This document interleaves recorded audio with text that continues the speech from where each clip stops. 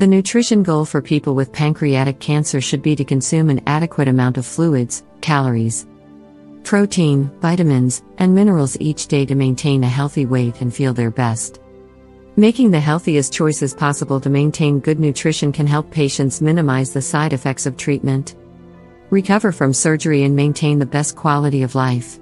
However, certain foods can lead to discomfort among pancreatic cancer patients.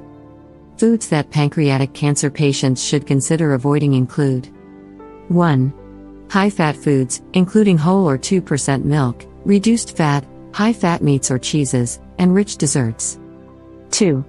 Many fast foods, fried foods, and foods with added oil, butter, margarine, sour cream, cream cheese, or full-fat salad dressing.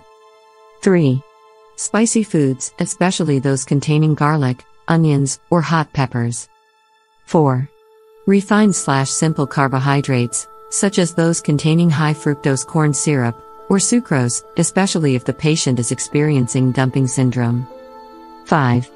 High-fiber foods, milk and dairy products, if lactose intolerant. 6. Caffeine, coffee, tea, soft drinks. For individuals with multiple side effects, it can be complicated to figure out what is best to eat. It can be helpful to keep a diary of food intake and symptoms to review and look for patterns of what foods make symptoms worse, better, or neutral.